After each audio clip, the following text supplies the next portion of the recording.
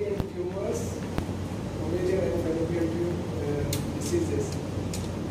The lab, because the lecture we have discussed, a very lengthy lecture. But if you go through that lecture, it is very small. Actually, you are just seeing the number of slides. Don't go for the slides, just see. I told you, I think in class also, in the tumors, you just see the classification. In classification, there are only 4 or 5 tumors which are important. You should remember those tumors, the morphology. There is no pathogenesis also, I told you. There is no pathogenesis of tumors. Only the morphology you have to remember. How the gross appearance, what is the microscopy, and what is the diagnostic feature. Okay? This is enough. So if you just read this much, then the lecture becomes very small. Okay? So this is the normal structure of the female genital tract. You can see here, the center one is the uterus, and the round one is the ovary, and above the elongated structure, this is the fallopian tube. Can you see? This is the normal. This is the fetal ovary. All these are the primordial follicles, and almost there are 400,000 follicles, out of which only 400 will ovulate. 400 will mature. This is the histology. The outer one, this is the histology of the ovary. The outer one is the cortex, the inner one is the stroma. The normal histology of ovary, you can see ovary consists of cortex and the inner portion is called medulla. The proportion of these components varies according to age. In prepubertal ovary, cortex is smaller. So this is the normal thing. I think the histology people will discuss about this. This is the cortex and the inside one is the medulla. Cortex contains follicles and the size of the cortex varies according to the age. In younger females, it is thin, narrow, and in older ones, this is very broad. Okay? And the medulla contains the stroma and blood vessels. This is the corpus luteum to show how it looks after the ovulation. From here our story starts. Endometriosis of the ovary. In lecture we have discussed this chocolate cyst. Okay? So endometriosis of the ovary, it is a brownish structure, unilocular cyst. You can see the whole one is the cyst. And the cyst measures approximately 9 to 6 centimeters and contains blood. The lining of the cyst appears smooth.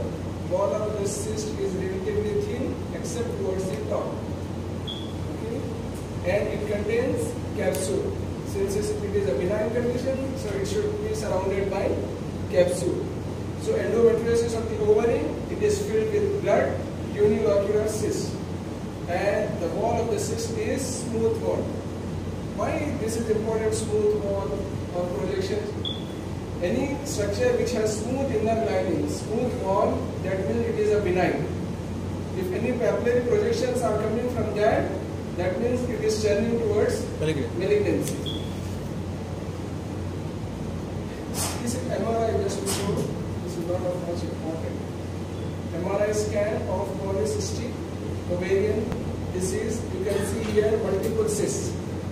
These are the multiple cysts of the polycystic ovarian disease.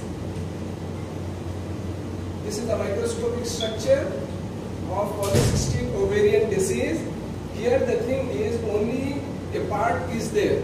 There are no, you can see here, there are no multiple cysts. The cyst will be here, and you are seeing here stromal hyperplasia. Okay? So stromal hyperplasia, that means the stroma inside, it is proliferated. So there is stromal hyperplasia associated with it. So it is a case of polycystic ovarian disease. Follicular cyst. Yesterday we have discussed this. What is follicular cyst?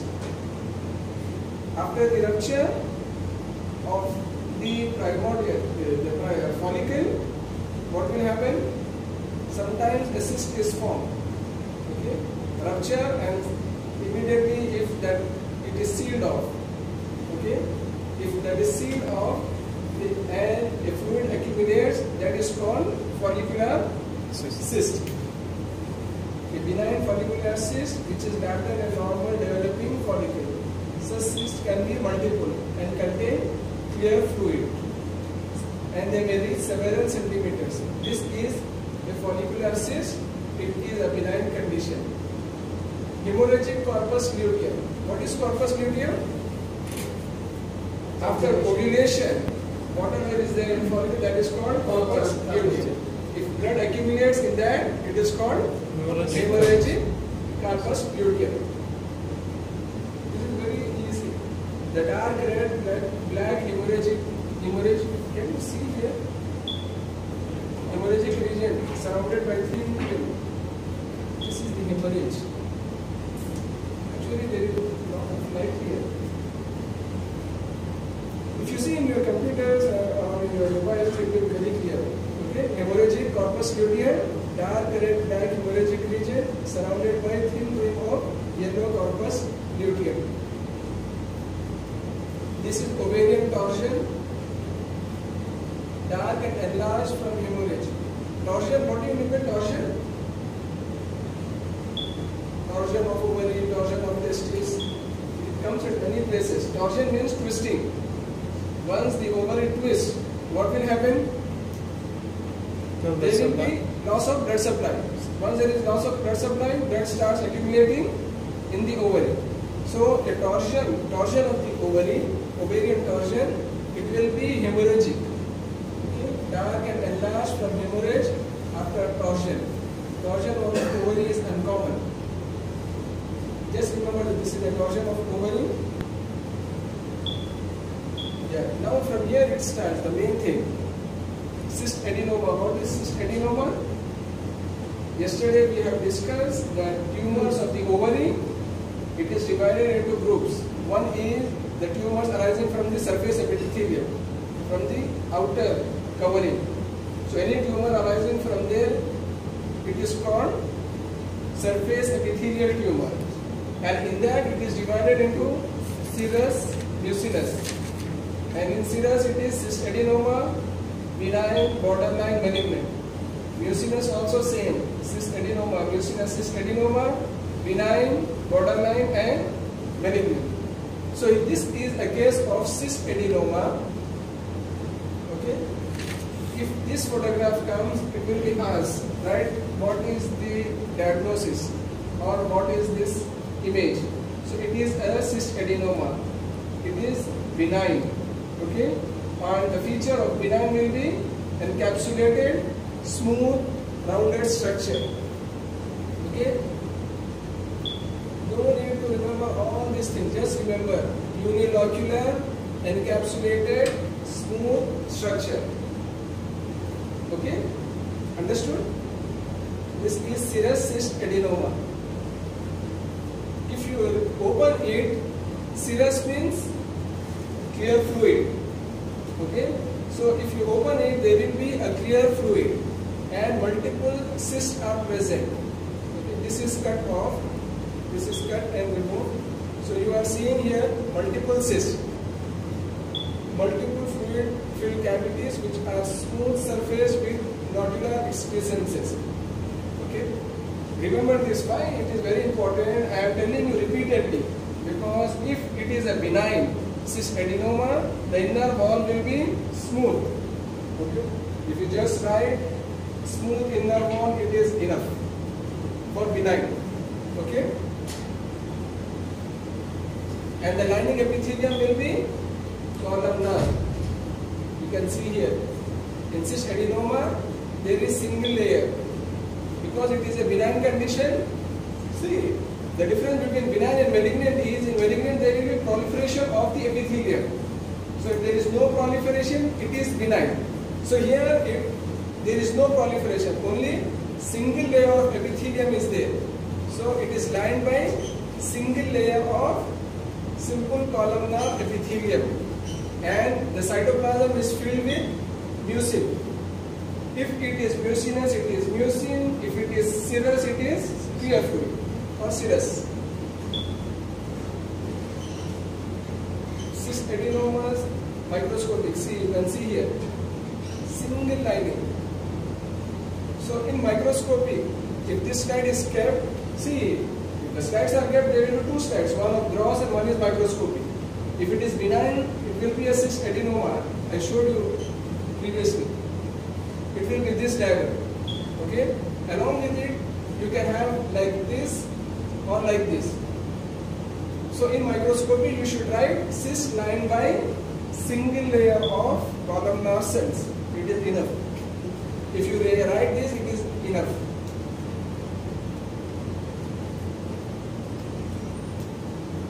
Okay, next comes the borderline.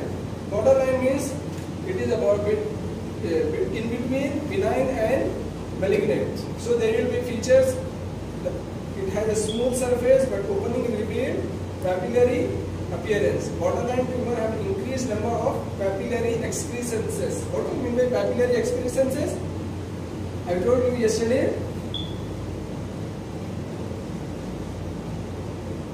If inner wall is smooth, it is benign, and from inner wall there will be projection. Once the cells start proliferating, there will be projections of this.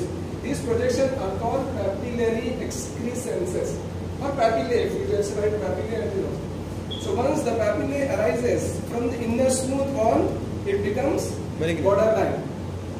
Okay? Is it clear? Okay.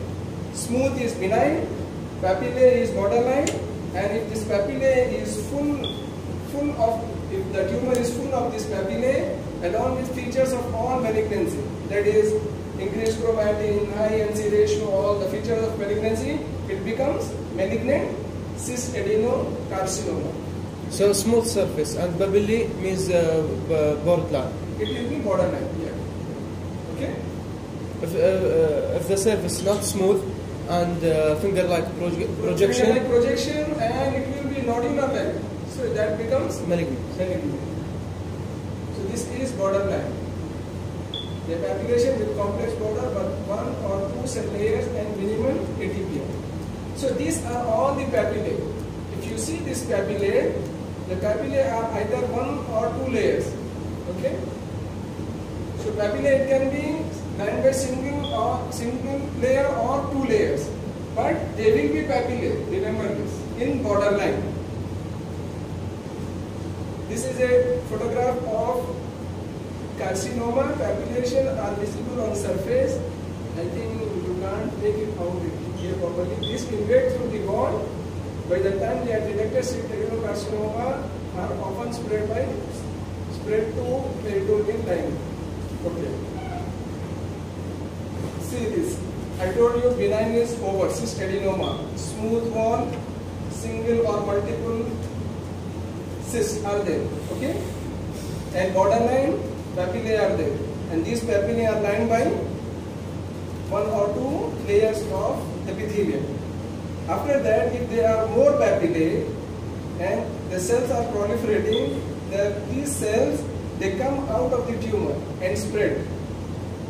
So here it says, whenever you diagnose a cyst adenocarcinoma, it will undergo metastasis by the time it is diagnosed. Okay? So these papillary projections, they invade the wall. Okay? Here you can't see where is the wall. There is no wall. Only the full of papillae, and you can see the cells. These all are malignant cells. Okay? So benign, borderline, malignant. Benign is single layer. Borderline is 1 to 2 layer. Malignant is proliferation of this. Okay? There will be many layers of malignant cells. Is it clear? This is also the same. You can see here. What is this? Endometrioid carcinoma. What do you mean by endometrioid carcinoma? Metrioid, if comes, it is endometrium-like. Okay? So, if you see these, all these are, what are these? What does endometrium contains? Glands. Glands. Glands are lined by columnar cells, or cuboidal, whatever it is, glands are lying. So these all are endometrial glands. It is looking like endometrial glands, but these endometrial glands are not there in the endometrium. It is in the ovary. So it is called endometrioid tumor. Okay. So although it is arising in the ovary, but resembles endometrial carcinoma. Is it clear? Cystadenoma. Cystadenoma, you know. What is cystadenoma? Just now we have discussed. If along with that, cystadenoma, a cyst lined by single layer. If the cyst wall contains the fibrous tissue, it becomes cystadenoma. Just add the fibrous tissue. So what is that? This is the fibrous tissue. This is the cyst wall lined by single layer, and this is the fibrous tissue. So this is called cystadenoma. It's very simple. There are many terms, but if you just go through it, yeah, it is simple. Cystadenoma. What is Brenner? Yesterday we have discussed in the lecture. Brenner is transitional epithelium, you know. Variant of adenofibroma, I told you. These are the nest of cells. Can you see here? This is the nest of cell surrounded by fibrous tissue. And these nest of cells resemble transitional epithelium. What you see in kidney, in urinary bladder, that epithelium is transitional epithelium. So this is the transitional epithelium, nest of transitional epithelium surrounded by fibrous tissue. This is called Brenner. Remember these terms. Brenner tumor is nest of transitional epithelium surrounded by fibrous tissue. What is teratoma? In lecture I told you, teratoma is a tumor which arises from all the 3 germ layers, or 2 germ layers, or more than 2. What are the germ layers? Ectoderm, mesoderm, endoderm. Any tumor, for example surface epithelial tumor, it is ectodermal. So it is only one germ layer. So any tumor, if it is arising from more than 1, 2 or 3, it is called teratoma. It is called teratoma. Is it clear? Okay. Now these teratomas are divided into 3: mature, immature, and monodermal. Mature means, you know, from ectoderm some organs arise, some from mesoderm something arise. So if you are seeing that in the tumor, it is called mature. For example, teeth is arising, hair is arising. These are from ectoderm. Okay? If you are seeing teeth, mature teeth and hair in the tumor, it is called mature teratoma. And the other name for it is dermoid cyst. So this is mature. That means mature elements you are seeing inside the tumor, teeth or hair or any mature thing, it is called mature. For example, if you are seeing the tumor but you can't make it, you just cut the tumor, only a solid component is there. There is no hair, there is no teeth, then it is called immature. And monodermal means a tumor is there along with only one structure will be there. For example, thyroid gland will be there inside that tumor, though it is in the ovary. But I told you, any structure which arises from ecto, meso, endo, it can come in teratoma. So mature means, monodermal means a thyroid gland will come, only thyroid will come. So it is called monodermal. So is it clear? See this, mature cystic teratoma of the ovary, you can see here. These are the sebaceous glands. These cells are of sebaceous gland. This is blood vessel, and these longitudinal structures you are seeing here, this is the smooth muscle. So all these elements are, you are identifying it, it is mature. mature elements are there, it is called mature teratoma. This is the microscopic structure, and this one is the gross. So if teratoma comes, you will get these two photographs. One will be of this gross, and second thing will be this. So if these two comes, the gross you should write. The identification is, diagnosis is mature teratoma. Okay? And in description, in gross you should write the tumor consists of mature elements like teeth and hair. It will be very clear. You will see clear-cut teeth, clear-cut hair. So that comes in the gross description. In microscopy, you should write this: sebaceous glands, blood vessels, and smooth vessels. So all these components are present in the microscopy. This is also mature teratoma. Respiratory epithelium. This is mucin producing cell. This is smooth muscle. And this is thyroid gland. All these elements are there. So it is mature teratoma. Is it clear? Yes. So in lab only mature is there. So you need not worry about the immature and monoderma and all this. So only if you get teratoma, you will get only mature cystic teratoma. Next comes dysgerminoma. It is another form of ovarian germ. It is a germ cell tumor, and the male counterpart is seminoma. And this tumor, you can see a lobulated structure, solid, and mostly occur in young women. Okay. So if this comes, you should write a lobulated solid tumor, gross. You just see, and whatever you are seeing, you should write that.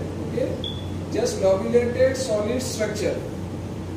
And in microscopy, you are seeing here clear cells. Can you see here? This is the nucleus, and surrounding the nucleus, there is no cytoplasm. See this. If cytoplasm is there, it is very light pinkish, but most of these cells, they don't have any cytoplasm. So the neoplasm consists of sheets and cords of large polyhedral cells with large nuclei and watery cytoplasm. So this is dysgerminoma. It is a germ cell tumor and grossly solid lobulated structure, and microscopy cells with large nuclei and watery cytoplasm. Only two words if you write, it is more than enough. Large nuclei, watery cytoplasm, and scanned lymphocyte. Or even just you write large nucleus, watery cytoplasm, it is enough. Okay? Is it clear? Okay.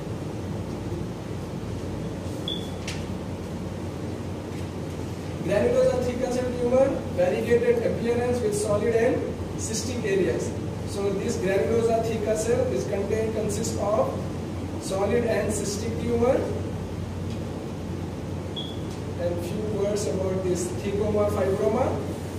If fibroma, you know, fibrous tissue. Fibrous tissue will be grayish white. Thecoma is yellowish. So the tumor will be, a part will be yellow, a part will be white. Okay. If thecoma is dominant, it will be more yellow. If fibroma is dominant, it will be more whitish. Actually, it is not clear here. And this is a benign tumor. Oma means it is a benign tumor. So the features of benign tumor you should write: well circumscribed, encapsulated, everything. And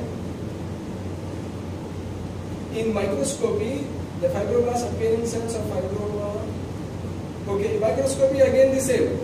If it is fibroma, it will be fibrous tissue. Fibrous tissue is elongated.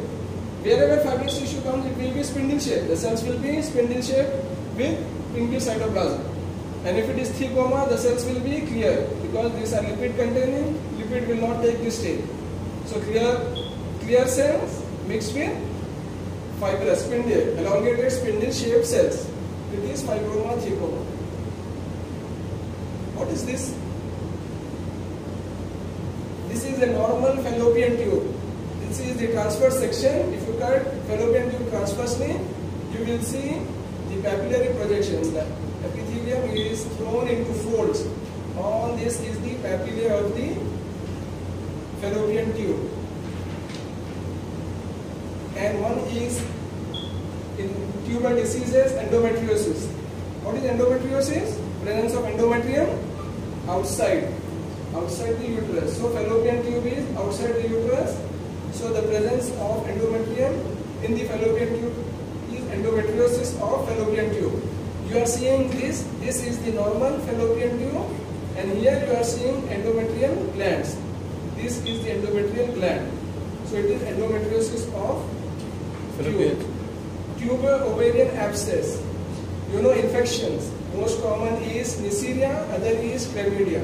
These infections, it will form an abscess, and you know all the pathology, how the infection occurs and how the abscess is formed, acute, chronic inflammation, you know everything.